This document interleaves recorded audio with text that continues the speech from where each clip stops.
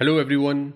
In today's video, we are going to talk about how to install TeamViewer on Ubuntu 22.04 LTS. So first of all, to install TeamViewer, we need to download the latest version of TeamViewer.deb package. For that, I will use a command.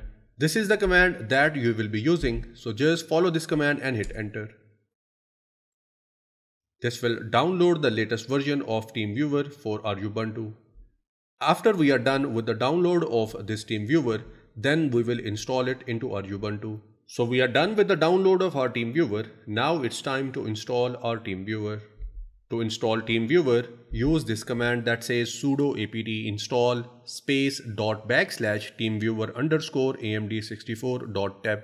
Hit enter and this command will install the TeamViewer into our Ubuntu. Here it is asking for the confirmation because it will require around 260 megabytes of additional disk space. I will press Y and hit enter. We are done here with the download and installation of our TeamViewer. Now let's see if we have TeamViewer available or not.